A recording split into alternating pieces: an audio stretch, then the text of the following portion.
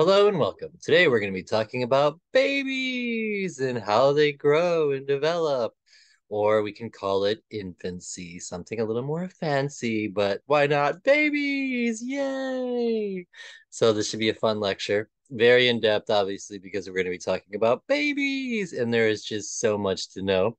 And where do you even begin? So generally in developmental psychology, we begin with fertilization and then we go from there. And then we have a bunch of stages like birth to one, one to two, three and four, five to seven, seven to 11, 11 to 15. However, we want to categorize it again is totally arbitrary, as we've discussed in other um, lectures, but there are certain milestones that we should be aware of that are maybe universal when it comes to the human experience. So today we're going to kind of focus on that. So to open it up, beginnings, conception, and prenatal development. Again, with developmental psychology, when we're talking about the growth of humans throughout the lifespan, of course, we're going to start there with fertilization and what happens before the baby's even born, just because so much is happening while in the womb, such as growth and development, that we have to understand what's going on. Um, so behavioral genetics is the scientific study of the interplay between genetic and environmental contributions to behavior. Again, in this class, we always take a biopsychosocial approach to development. So we're wondering what's going on biologically with the baby's development, the brain, and then, cognition and things along those lines as we get a little bit further on, and then the influence of the social context. And it's hard to imagine that the social context can influence your genes, but that's the way it works, as we'll discuss in the bottom here when we talk about epigenetics. So again, when we're thinking about developmental psychology, we have to go from the out in and then from the in out, and then the interplay between these social forces and biological and psychological forces. And again, it's commonly simply referred to as the nature nurture debate, but however you want to phrase that is completely fine. I always generally take the biopsychosocial approach just because it's easier for me to think like that. It's just a way of kind of thinking about how all these fields, interact. But then also I put on here historical and cultural because again, how do we understand what's going on with modern times and how we're growing if we don't understand how we got here and then how the culture structures us just as the language, value systems, ideologies of the place that we live, okay? So throughout the developmental psychology class, we're always talking about the interplay between environmental factors, behavioral and psychological factors, and then genetic expression. And then how does all that influence our social behavior? And then how does the social environment influence our genetic expression? Again, it's very, very complex. So even though we're in psychology and the main focus is the brain, again, psychology I like to think is kind of in between two worlds, the social context and the biology of the body. Epigenetics is then defined as environmental factors such as nutrition, stress, and teratogens that have an effect on gene expression.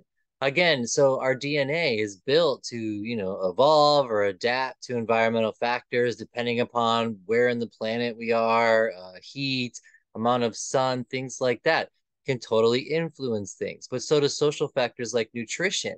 Because again, if a kid's not getting enough nutrition because they're being malnourished in the social context, is that going to affect their growth in the end?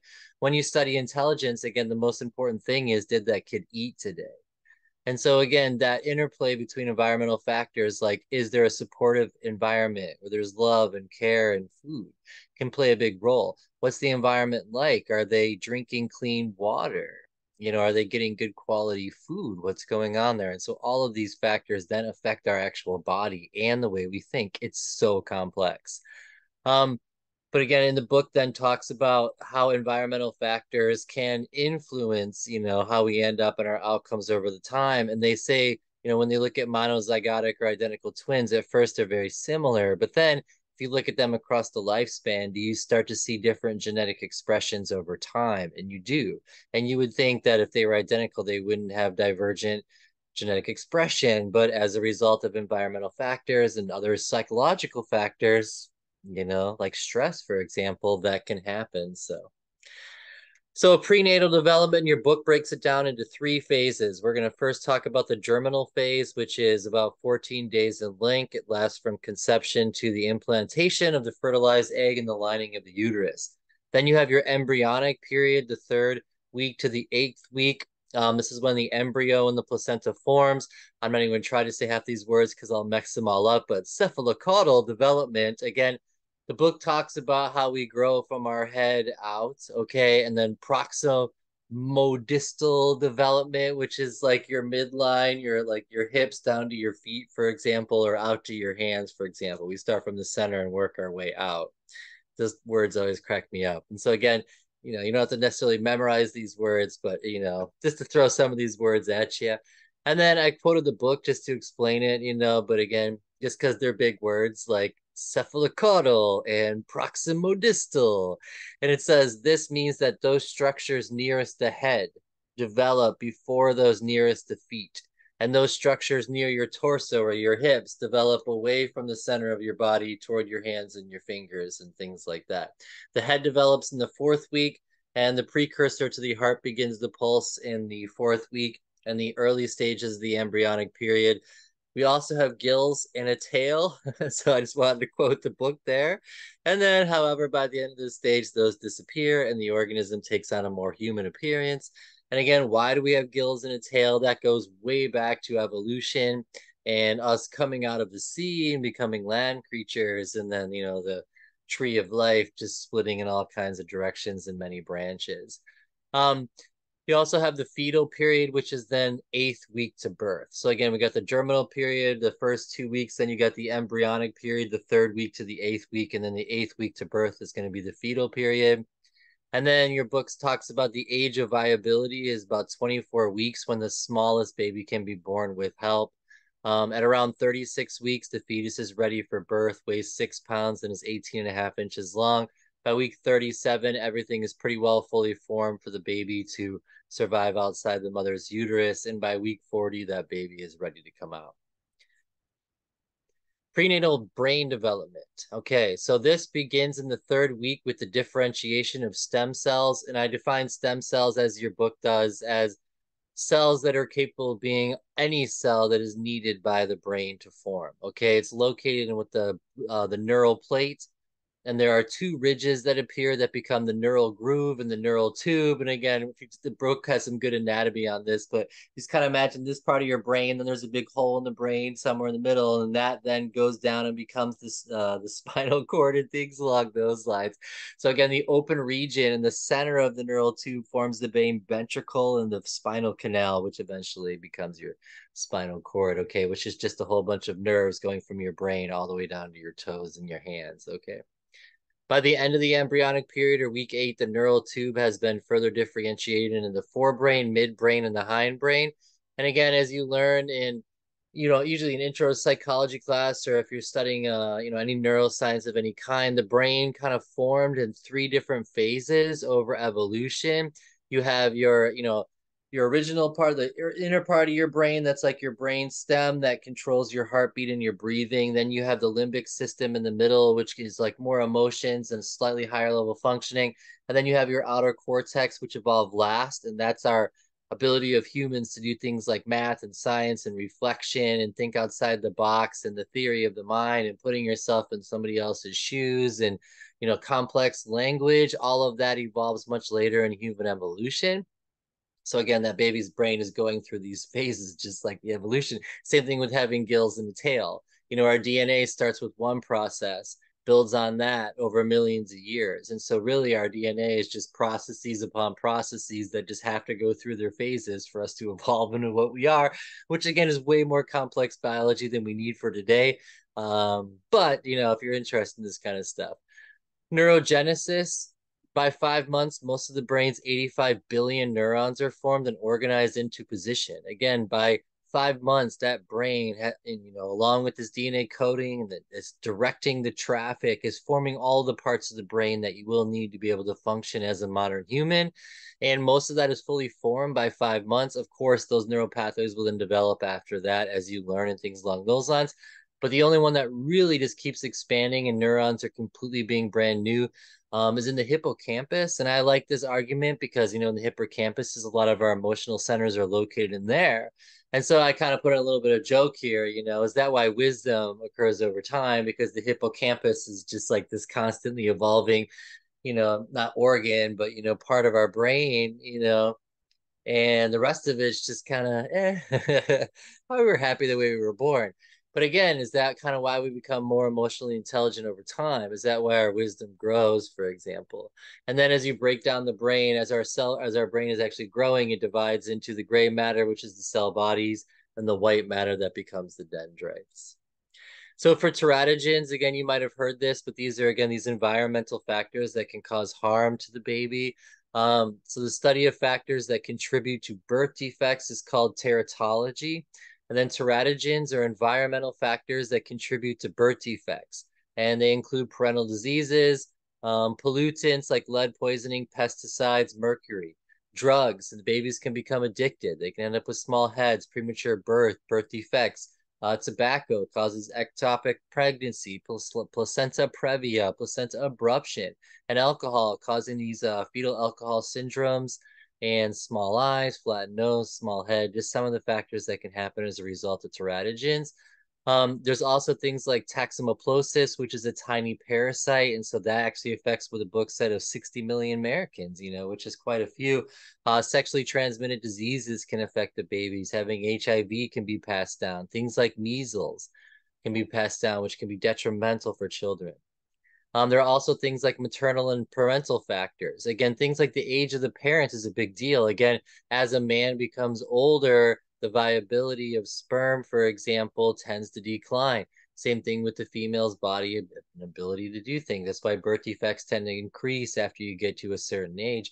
Teenage pregnancy is a big factor because the female's body is not necessarily fully formed. So getting pregnant, you know, early can have detrimental effects, not just on the mother, but also the baby itself. Gestational diabetes and health concerns, fertility problems, premature birth, stillborns, baby having genetic disorders or other defects, high blood pressure, all are threats to babies. Rh disease, weight gain for the mother can have a huge effect. And also not having enough weight can have a huge effect, not gaining enough weight during pregnancy. Because again, fat is important for these kinds of things, the right amount of fat, for example. So we have to consider these things. Stress can affect the mother and baby. Depression, same thing. Father's exposure to work environments can be passed down to kids. It's just there's so many different things. But that's why, over time and our science has improved and our education has improved, and we're able to go out and teach mothers and fathers like, hey, folic acid, things like that can really have a factor. Having the vitamins that you need every day, not eating certain kinds of foods that can be harmful for the baby, alcohol. So again, our bodies haven't evolved like a fear or a sickness. Like the reason a woman gets like sick when they're pregnant is their body's way of telling you, hey, these are the foods and things that you're not supposed to eat, that it's learned over millennia. But alcohol is just a recent invention. So mothers' bodies haven't learned that alcohol can cause an effect. Therefore, it doesn't have the same kind of effect as other types of like morning sickness or whatever else you might be feeling when you're pregnant might have. And so that's just an interesting kind of tidbit, is that we just recently invented alcohol. Our bodies haven't had a chance to evolutionarily catch up to know that alcohol is bad for the babies, for example. And then the book also talks about things like how many mothers don't even know they're pregnant. They're out drinking or still smoking at the time or whatever it might be. And so these are factors that we need to consider. Okay. The graph on the left talks about some of the problems that are associated with chromosomes or genes or teratogens, for example, and it breaks it down.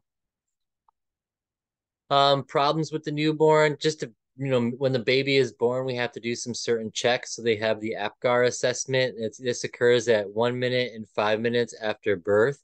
You can have other problems like anoxia, such as lack of oxygen, low birth weight for the babies, being preterm before 37 weeks. Okay. And so, yeah, the doctors check for heart rate, respiratory effort, muscle tone, reflex, color, 1 minute and 5 minutes after, and they rate it. And so anything below a 5 is a concern. And then they always hope that over time that these numbers will improve over time. So the book brings up some good debates about reflexes versus instincts. And this has always stuck with me since my first introduction to psychology class. And I was told in that class that we don't have instincts. And, animals have instincts, but humans don't. And that's always something that kind of stuck with me. And I don't even know if that's true or not. And again, a lot of things are just philosophy or just theories. But, is the reflex and an instinct the same exact thing is a pretty good question. And so it's just a philosophical idea that I'm throwing out there. But the book defines reflexes as these involuntary movements in response to stimulation. And it gives examples such as sucking or rooting, grasping, stepping, eye blinking, swallowing, sneezing, gagging, withdrawal, Babinski, which is where your toes curl when you are heel to toe, for example. And so we have the chart from our book that is, breaks it all down. And so again, are these instincts, are these reflexes is a, interesting debate. It's just just words in the end, but it's interesting to think about. Are we a blank slate truly? Is the brain born, are we born with a blank slate? Are we born with the capacity to reach out and the capacity for language and the capacity to suck and to try to walk, or is that in us, or is that just all stuff we have to learn over time? And so again, it always brings back the question for me, how much of the, your body and your unconscious mind are really driving the car, and how much of your conscious mind are driving the car? Because even if we don't have reflexes or instincts necessarily, or however we define those, our unconscious mind still has a lot of motivation and drive. It is pushing us to cry, to reach out, that will to live, for example, is that built into us? Is our humanity and to live as a human built into us, where we seek out to live as a human? It's just some cool philosophical ideas. Um, but the book says in preterm, and if a baby is impaired, these may be absent at birth. And so again, there can be some detrimental effects to babies if we don't take a lot of caution, and some things that you just can't even control. Like sometimes there's chromosomal mixes that, result in birth defects, but the parents don't know that they each share that gene that when crossed caused this type of a baby, for example. And so things like that will happen all the time. Attachment is a really cool idea that's covered during this chapter. Um, the book always brings up Erickson's tasks or stages, and again, we always have the discussion of, and the book even talks about the critiques of Erickson, whether or not we all evolve in stages and these timelines. But again, I point to these milestones, right? There are these milestones that could demarcate what a healthy human looks like. And so Erickson's, describes this infancy stage as learning to trust or mistrust your caregivers, developing that secure attachment with someone where you're comfortable or not developing it, and learning that mistrust with the world. And whether or not a 0 to 2 year old baby can learn trust or mistrust is a whole different argument. But again, our brain does get into those patterns of learned behavior, and then our expectations, are they going to be there for us? Are they not going to be there for us? And is our brain thinking about this when we're not young? I don't know. It's a really good question, but it's something to think about. But again, these secure relationships with the caregiver, that's that stage of learning trust versus mistrust. And, Erickson says if the babies don't develop that secure attachment, it could interfere with their overall development. And is that true? Is not having someone to care for you, or maybe having really harsh parents, for example, or being raised in a harsh environment where there's not a lot of love and hugging and things along those lines.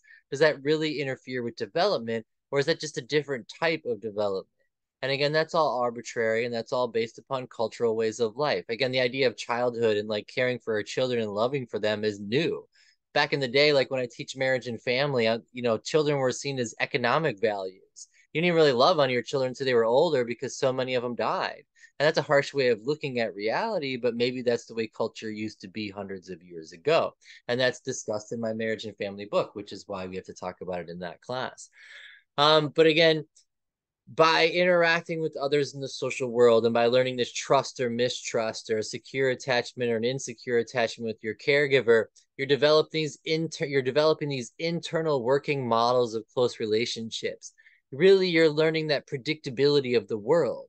Is the world predictable? Is that person going to be there for you, or are they not? When you cry out, will they be there for you, or are they not? Freud has a different take, again, looking at the unconscious mind, the influence of things like the oral fixation as our way of, attaching or whatever it is. I love Harlow's rhesus monkey experiments. And then in the rhesus monkey experiments, the question is, do we need our mothers more for food or for water? And in the rhesus monkey experiment, they have the wire monkey and the cloth monkey. The wire monkey has the food, And most people go to the wire monkey 10% of the time for the food, and then they go over to the cloth monkey the rest of the time. Because it turns out that we really need comfort, that maybe the need for comfort is not just built into humanity, but that's built into many, many species across the planet, for example. Ainsworth breaks out the four attachment styles. So you have Erikson stages, then you have Ains, and then Harlow's theory of attachment of comfort needs. Then you have Ainsworth theories of attachment styles. So again, to break down all people into four types of attachment styles, to me, is pushing it a little bit. I feel like there's more diversity. But again, it's an interesting way to at least perceive this idea of attachment styles. So Bowlby breaks it down to the majority, like 60% of people develop these secure relationships, these secure attachments with their caregivers. And they have this study that the book talks about where they're, a baby is brought to a daycare center, there's a stranger there, then the mom leaves the room, or after a little bit of time, how does the kids react? And somehow this shows us whether they have secure or insecure attachment styles. But for secure attachment, and that study, when the caregiver is present, the little baby goes around and it may talk to the stranger. And in that study, if the baby is resistant, they're kind of wary when their mother leaves, or wary of the stranger, and they get really clingy with their parents, and they get really upset when the caregiver leaves. There's avoidant, which is they avoid their mother, they avoid the stranger, they're kind of quiet, they kind of keep to themselves. Then there's the disorganized or disoriented attachment style, which is kind of inconsistent. Sometimes it's clingy, sometimes it's not. Sometimes it's happy, sometimes it's angry. And your book does a good job of breaking all that down.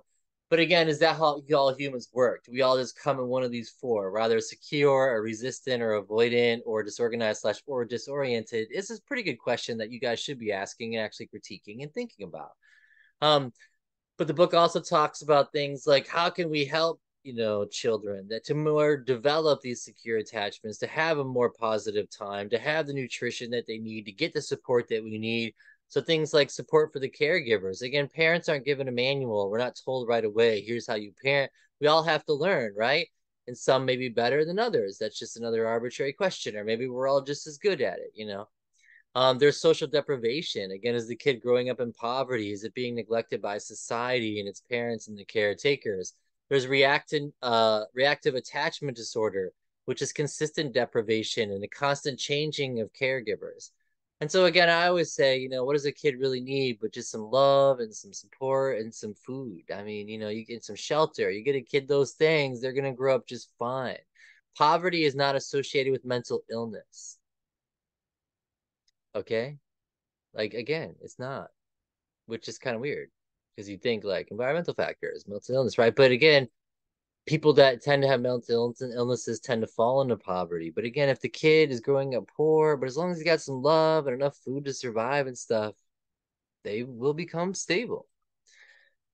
Temperament. Your book breaks it down to, again, temperament versus personality. And again, do we have an ingrained, inborn temperament? And so again, that idea that we don't have instincts or we don't have reflexes, again, I go back to questioning that, because when you study personality theory, the argument is that half of you is your genes. It's your why you end up like your mothers and your fathers and your aunts and your uncles and your sisters and your brothers. Okay. It's because this genetic heritage, this ancestry has been passed down, and within that ancestry is your personality type, or at least half of it. The way you hold your body, the way you talk, the way you rock back and forth like I can't stop. Someone in my family probably did this at a time. Or if I look at my father, he probably has his hands going the same way I do. You just can't see them because they're below the camera, but this whole time they've been moving. And so I often wonder, how much of you is driven by your biology? Is your biology and your personality and your motivation, all these unconscious processes, these biological processes, how much of that is driving you? And so that's your temperament. Okay. Your temperament is like that ingrained, what you were born with, kind of way of feeling and acting and behaving and thinking, for example. So Erikson's theory, again, this idea of autonomy versus shame and doubt. Are you confident in who you are? Do you like who you are as a person? Or do you question yourself? And are you insecure? And so we go through these phases. But again, can a 2-year-old really go through these things? I don't know. Just again, I don't know. So again, I like to think about these biological and unconscious forces more so than like, a 2-year-old contemplating whether their identity, they should be proud of it or not proud of it. Okay. But so the book defines temperament as innate. Again, these ingrained biological, born with neurophysiologically based characteristics of infants. Okay. That personality that we're born with, I guess, including our mood, activity level, and emotional reactivity. And they say again, it's noticeable soon after birth. And the book tries to break down all humans into easy, difficult, and slow to warm kids.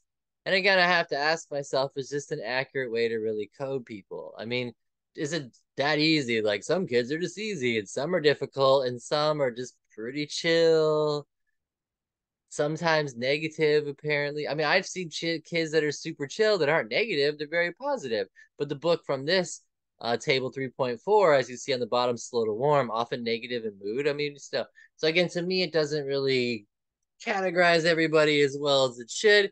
But I do like the interesting idea that we're all born with this ingrained kind of potential for a personality. Okay. And then your book defines personality again as more complex because the personality includes you across the lifespan and how your experiences and your personal cognitions and how you feel and like your observations and your reflections on your feeling. How does all that structure your personality? And so again, who we are is more than just that determined biological creature. We have the ability, and the social context has the ability to mold our behavior, to mold the way we think. But how much control over our ability to mold that is up for discussion because again, our unconscious mind is very powerful and it wants what it wants.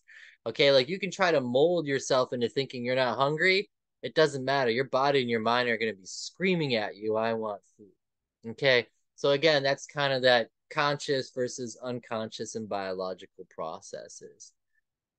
So personality is defined as an individual's consistent pattern of feeling, thinking, and behavior. Who are we over time? Which is the result of that continuous interplay between the biological disposition and the experience. Again, that biological temperament and how you yourself and your conscious mind, along with society and agents of socialization, how here have structured who you are as a person. Infant emotions, I love studying emotions because, again, we like to think that there's these finite emotions, but really all emotions are combinations of neurotransmitters. And then our brain interpreting those combinations of neurotransmitters. And then we use words that are culturally formed, like anger, to describe how we're feeling. So again, don't just assume that we have emotions that are like keys on a piano. You press level C and you're angry. You hit a D and you're happy. You hit an F and you're sad. Okay. It's not that easy. A lot of emotions, like chords on a piano, are this combination of keys, right? Like F can be happy or it can be sad, depending upon if you're playing an F major or an F minor. And if you think about those piano keys as neurons releasing neurotransmitters, you have 88 keys on a piano. You can create a lot of different combinations of feelings and emotions. But just to categorize things, your book breaks it down into these kind of classifiable emotions that we can attach words to and label. But at birth, infants exhibit two emotional responses, which the book says are attraction and withdrawal. They show attraction to pleasant situations that bring comfort, stimulation, and pleasure, and they withdraw from unpleasant stimulation, such as bitter flavors or physical discomfort. And that's interesting because babies are born with knowing what they like to eat and what they don't. Okay. And so like you're like, okay, maybe they do have some emotions that they're born with, and maybe it's just two. I have kids, and for me just to think babies only have two emotions, attraction and withdrawal, seems a little bit shrunk down to me because my babies have had all kinds of feelings as babies, but whatever. Around 2 months, infants exhibit social engagement in the form of social smiling as they respond with joy to those who engage in their positive attention. Pleasure is expressed as laughter at 3 to 5 months of age. Pleasure becomes more specific and differentiated as fear, sadness, or anger between ages of 6 to 8 months. And so again, you can kind of see that over time, our emotions are growing and the number of emotions we're feeling are growing. Or is it just that, these feelings are becoming more specific over time, which is basically what it says. Between 6 and 8 months, these emotions become much more specific. You start to be able to read what a baby's feeling. You kind of get a sense for what's going on with it. Anger or frustration is often expressed in reaction to being prevented from obtaining a goal, such as a toy being removed. Again, your book breaks it down into some of these clever ways, but I personally think it's a lot more complex than that. But you definitely see that the emotional growth comes with feeling your emotions, learning how to express them, learning how to define them, learning what's appropriate and what's not when it comes to expressing them. And this happens throughout the lifetime. But again, as kids early on, this is happening very quickly. Every day they're learning new things. They're learning how to behave. They're learning when to freak out, when that's not acceptable. And as a parent, you're always like, no, yes, no, yes, no, no, no, all the time, trying to structure your baby's emotions and behavior to get them to act the way you want that's culturally appropriate. Again, as parents, as agents of socialization, we are structuring our children's lives from day one. Okay, we have an influence on them, who they end up being. Okay, we influence their personality. Babies also have fear, and again, often associated with the presence of a stranger and known as stranger wariness. Babies also may experience separation anxiety, the departure of significant others. Again, are babies attached when they come out of the womb? Of course, they already know their mother's voice. They've been in there for a long time. Types of basic emotions, as I was saying earlier, though, you have these primary emotions of interest, happiness, anger, fear, surprise, sadness, and disgust, which the book says appears first. But then you have these self-conscious or secondary emotions as we evolve: envy, pride, shame, guilt, doubt, and embarrassment. And again, to break it down into these categories is a good way to do it. It's interesting. But again, all of those feelings are a mix. Like you can be embarrassed and sad and crying. You can be embarrassed and super angry. You can be embarrassed and disgusted. You can be embarrassed and surprised.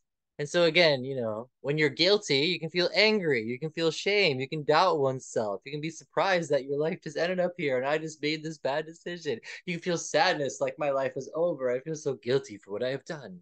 And it just goes on for days like that, right? So all of our emotions are these combinations of feelings. And again, really, that's just our brain interpreting neurons being released. Interesting. Social referencing, again, the process whereby infants seek out information from others to clarify a situation and then use that information to act. Again, we learn from culture. Babies aren't just stimulus and response. They are observing. They are watching constantly. They are learning how to act. Just look at a little kid and how much they always look to their brothers and sisters that are older to figure out how they should behave. It's just built into us to look at other people. Again, that's that theory of mind that comes out later and we can put ourselves in other people's minds. But already these little kids are modeling and imitating behavior, okay? They're watching us. They're listening to us. They're picking up on the cues. They're building associations. They're learning how to act and walk and talk. Emotional self-regulation refers to strategies we use to control our emotional states so we can attain our goals. And the book says that young infants struggle with emotional self-regulation. I mean, obviously, right? But again, what cracks me up is like, who does it? Even as adults, we are all still trying to deal with emotional self-regulation. You're in a car and someone cuts you off and you're like, ah! And instead you need to be like, I'm feeling angry right now because that person cut in front of me, but I'm not going to freak out. I'm going to meditate and reflect on it. How many of us are really good at that emotional self-regulation? I mean, divorce rates are really high. Is that why? Is that why there's so much domestic violence and things along those lines later on in life and as kids going through that? 0 to 1 is the most likely to be abused because of what's going on with the parents. I mean, think about the stress, whatever they might be experiencing. Again, if we had some support for parents, would that reduce 0 to 1, the most likely to be abused of any age? You are twice as likely to be abused between 0 to 1 than you are at any other age, which is absolutely shocking. But again, is that because of babies struggling with emotional self-regulation? But why, as parents, should we expect a 0 to 1-year-old to have emotional self-regulation? But again, that's that patience and learning how to be a parent. We're not necessarily taught how to even cope with that. Maybe there's some better ways to do it. Yeah, side note. The development of the sense of self. During the second year of life, 15 months to 24 months, children begin to recognize themselves as they gain a sense of self as a social object, okay? An awareness of oneself. That sense of yourself as separate from the rest of the world. Those very much so left brain processes. So self-awareness is the realization that you are separate from others. And this is a uniquely human experience. Not many animals can do this. I'm pretty sure elephants have self-awareness and maybe dolphins also. But other than that, it is very rare on this planet. So once a child has achieved self-awareness, the child is moving toward understanding social emotions such as guilt, shame, or embarrassment, as well as sympathy or empathy. And again, just think about as you grow, and you get smarter and you become aware of other people's feelings, and all of a sudden you feel guilty because you took their toy. And then, kids are struggling with sharing, but then they learn to share. And this starts to happen about that age. Okay, again, we're social creatures. It's built into us to try to find ways to get along with each other. The development of senses and skills. For motor skills, our ability to move our bodies and manipulate objects definitely starts to grow between 0 and 2. Our gross motor skills, like focusing on large muscle groups that control our head, torso, arms, and legs, and involve larger movements like balancing, running, and jumping. Just look at toddlers. They're just trying to figure it all out. They're running around, they're holding on to things, they're trying to do things they don't know how to do yet. They look a little awkward, they trip over their feet, but eventually they figure it out. And then you have these fine motor skills that keep on developing, using your fingers, toes, and eyes, enabling coordination of small actions like grasping toys, writing with pencils, using a spoon. These things all take time.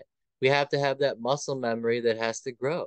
And again, the more you practice at it, the more better you get. So every day that a child lives, the more they're practicing living, they're living with their body as human in this world. It gets easier and easier to at least figure it out. I'm not saying life gets easier and easier, but again, these skill developments, our ability to use our body grows with time. Okay, we're born unable to use any of it. We have the potential for it, but again, we need interaction with other people, and then we need to be able to practice for these skills to actually develop. So our sensory capacities, again, babies are not just automatons. They are constantly absorbing things. Their brain growth is just constantly going on. That's why they sleep so much, 18 hours a day. Okay, they wake up 6 hours, they take in a bunch of information, then they fall asleep, and their brain starts to code all that information. The vision is poor until about 15 months to 4 years when it starts to fully develop. Babies are facially oriented. They are obsessed with faces. Is that built into our genetics to want to look at faces? Why? Again, going back to that, we're social creatures. The binocular vision using both eyes begins about the 3rd month to the 6th month. Keen at birth. Babies are very keen at birth. They know their mother's voices. They know similar sounds. Babies even know stories. Like if you read babies the same story in a womb, and then when the baby is born, read 3 different stories, and one of them being that story you read to them in the womb every night, they're going to like that story more. They're going to respond to it. They're going to start suckling and doing all these things to let I know that story. I heard it in the womb, which is wild to think about. But yeah, dude, that baby's memory is growing in the womb. Fascinating, right? Touch and pain, babies know it. Don't assume that they're babies that they can't feel it. Taste and smell preferences are innate. They prefer sweet taste and they like the smell of their mothers. That's just straight out of the book, right? And then habituation over time, children learn about stimuli. They learn combinations of stimuli. They become habituated to certain stimuli. They learn to block out certain stimuli. And your unconscious mind does that over time. Like you guys probably don't hear the air conditioning running all the time. And it's because your unconscious mind isn't telling your conscious mind to pay attention to the air conditioner unless something's wrong. And all of a sudden it's like sends a signal to your unconscious mind, like, hey, pay attention to the air conditioner. And so that's how it is with the world. There's so much noise going on all the time. But our conscious mind can't take in all that stimuli. Our unconscious mind is deciding which of that information to send to our conscious mind, for example. That's habituation. So brain organization, fascinated with the neuroscience of brain organization. Again, when you think about the brain, it really is, it's been compared to a computer a lot. Like, right? Like you have this RAM, this capacity for memory. And then the brain you just start filling the brain with information. You start building it with files. You upload all your pictures. You upload all your data. And then you organize it all into files. That's what schematic organization of the brain looks like. Like you have skyscrapers, and I like to think about it as a city all the time. Like think about your brain as like Chicago, and you have a skyscraper for dogs, a skyscraper for math, a skyscraper for family members, or whatever it might be. And your brain has coded information, organized it in such a way that enables you to be able to learn, about the environment, the information you need to know to survive.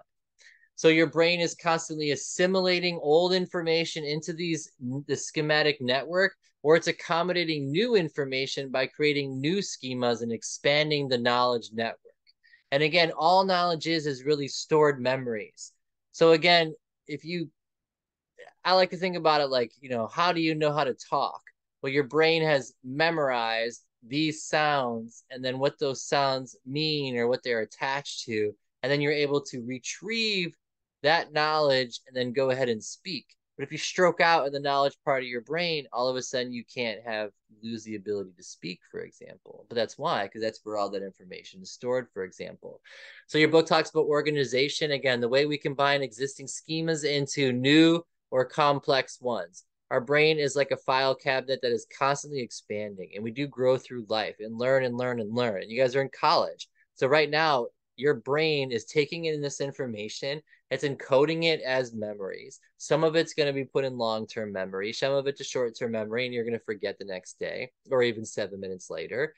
But your brain is deciding for you what information it wants to keep as old information and which information it wants to discard, which you would, listen, if we had a big lecture on memory, which we do like an intro class or something like that. Um, your book also talks about disequilibration, which is we detect discrepancies or contradictions between the models we are constructing. Again, if your brain has outdated data, you can figure that out. Like you can be like, oh, I was wrong there. I need to redo and rethink how I do that to do it better next time. That's like a golf swing, right? Like if you had your natural golf swing and all of a sudden you're like, that golf swing is wrong. I have a better one. So basically your brain will go in, cut a bunch of things, and then, not really, I'm just joking, but you'll go in and you'll change the way you think about your golf swing, and then you'll approach your golf swing, your body moves in a different way. And then it has equilibration, which is attempts to readjust actions and models so that they are better aligned. Again, you can either just retrain your brain or you can just reorganize information and make it so it makes a little bit more sense than it did before. So again, with the stage theories, again, we have Erikson's stage theories, we have Piaget's stage theories. Piaget talks about the sensory motor stage. Piaget, though, is one of the first researchers to argue that infants are intelligent. And again, they're constantly taking information, they're developing this schematic knowledge. And according to Piaget in perspective, infants learn about the world primarily through their senses and motor abilities. Okay, so Piaget breaks it down into the stages of stage 1, reflexes. Stage 2, kids start to use their body. Stage 3, we learn to interact with objects. Stage 4, we go engage in goal-seeking behavior. Stage 5, we become little scientists exploring the whole world. And stage 6, we start to be able to use that symbolic language, symbolic thinking, using language and engaging in problem solving, okay? And then object permanence, when their babies are babies, their mom leaves, they think it's gone forever. It doesn't mean your mom's gone, it just means your mom's in the next room. And that's the idea that, over time, a child does learn, that abstract thinking, that just because something's not there, that it can be over there, for example. So again, memory development, I've hit on a little bit of this, but again, memories are really just neurons releasing neurotransmitters that are stored. Your book talks about infantile amnesia, the inability to recall memories from the first few years of your life. The really good debate is, why don't you have any of the memories from when you were a baby? And there's many reasons for why you can't, remember anything since before you were 3. A biological reason is the brain is just too immature at the time and it didn't organize things properly, for example. A psychological theory might be lack of linguistic skills. Once you learn language, your brain starts to organize things differently. Because again, your brain is organizing things when you're a baby into schemas. But once you learn language, then those become like the headings for the categories, and your brain will start to reorganize things based upon the fact that you're using language now to code information, whereas before language you coded information in a different way. Easiest way to think about it. And then a sociological approach would be episodic memories and personal experiences may hinge on an understanding of the self. And so again, until your self truly forms who you are as a person, the structure of the brain, things along those lines, that part of yourself is just kind of lost. The use of language, again, language is a system of communicating that uses symbols in a regular way to create meaning. Language is innate. However, reading is not, which is why kids struggle with reading. Reading is symbols that we made up, and then we have to teach you what those symbols mean. And then you have to know when you see that symbol, it makes this sound, and that combination of symbols makes that word. But again, language, the use of language is built in. If you take, there's been stories of, deaf children that have just been left completely alone, very depressing, dark stories, but they will come up with their own form of language on their own. There are stories of, children that are abused and locked in closets that also come up with some form of language. However, it may not develop to the extent that our cultural languages develop. Again, that interacting with other people, that transmission of cultural knowledge is the root of real deep linguistic abilities. Okay. But language consists of phonemes, which is those smallest sounds. Like my wife's name is Ina, which is two sounds, E and Na, or maybe that's na, maybe it's three sounds, one or two at least. So it's one or two, it's two phonemes, maybe three. But again, the morpheme for her name is Ina, the whole word Ina, the combination of those morphemes, the combination of those parts that make up the whole. So the phonemes are the syllables, and the morphemes I like to think of as the words. Semantics are the set of rules we use to obtain meaning from the morphemes. Again, our brain, and it's arguable whether our brain naturally has a way of, rhythmically using language. And so that's a good debate, whether it's biologically built in for us, the rhythm of the language, so to speak. That's how I think about the semantics, the rules, how words are used, how phonemes and morphemes are combined, or how much of that is socially constructed. We constructed a language in the social context. We then teach kids how to use that language from birth. So by the time they're 5, they're reading books, and then they can go to school and rock it out. Um, then your book also talks about pragmatics, how we communicate effectively and appropriately with others. And again, it's broken into us to use language to communicate with others. We are social beings. Social interaction is necessary. Babies don't survive on their own in the wild at birth. Okay, they need care. They need interaction.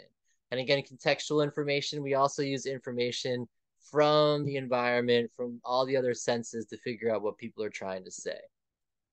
Language development, the order in which children learn language structures is consistent across, it's universal, essentially. So again, that ability to learn language, you could argue exists, and that it's a universal process, okay? Starting before birth, babies begin to develop language and communication skills. At birth, babies recognize their mother's voice and can discriminate between languages spoken by mothers in foreign languages.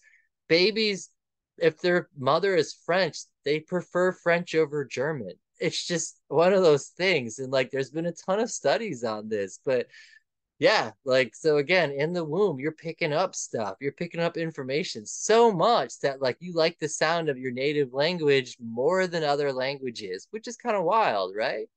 That's pretty cool.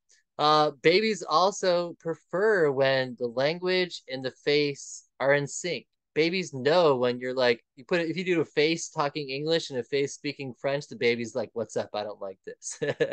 And then there's the differentiation between speaking and body language. Babies, again, can't use spoken words, but again, they have body language very early. Plus, they have those sounds. Cooing, for example, crying out to me is a word, you know. So again, babies can replicate sounds from their own languages, and they can also do plenty other languages that they're exposed to, depending on what they're, around. Babies engage in babbling, intentional vocalizations, and also receptive language. Babies, even though they can't necessarily talk, they start to understand what you're saying. Okay, so by 10 months, that baby's pretty like, I know what's up. I know what you mean. Like it's pretty smart little baby by then. Theories of language development. Again, nativism is the brain has a language acquisition device. That's what I keep talking about. Do we have that genetic capacity for language? Is that human? Is it universal for all humans? We have also the idea that we have deep structures of ideas and surface structures. Your book breaks it down into like this lecture. You're not going to remember everything I said, but you might have a sense of what I'm saying. So that surface structure is every word I said versus the deep structure, which is the fundamental ideas. And that's how your brain organizes things too. It doesn't necessarily organize things verbatim. Even your memories might not be exact memories. It might just be the gist of your experience, which is interesting. Your brain is constantly pruning and organizing things as it will, okay? Then you also have things like learning theory, stimulus response. We learn through stimulus and response. That's how we develop. through reinforcement, through observation, social learning. I mean, there's just so many theories we could attach. Areas of the brain for language. 90% of people are right-handed. I tend to ask why, but I think this is probably because the main language centers are in the left part of the brain, and again, the brain flip-flops everything. So again, we're mostly right-handed, so that these signals go to the left side of the brain, for example. But yeah, language is stored and controlled by the left cerebral cortex, although for some left-hand people, this is reversed. Broca's area is an area in the front of the left hemisphere near the motor cortex that's responsible for language production. And then Wernicke's area is next to the auditory cortex, responsible for comprehension. And then damage to any of these areas will either affect your ability to use language or your ability to comprehend language. And then finally, the critical period for language. Is there a critical period? Arguably, yes. For you to fully, form the ability to use language and manipulate words, phonemes, and morphemes like we do, that does take a lot of social interaction, a lot of development. Okay. And so, again, I talked about some of the sad stories about children who have been abused and locked in closets for long periods of time, or deaf children that were neglected. And again, they will come up with their own language. However, after a certain point, the book says between infancy and puberty, it's very hard after that to really be able to have that rich, deep ability to use language. Okay. Thank you so much.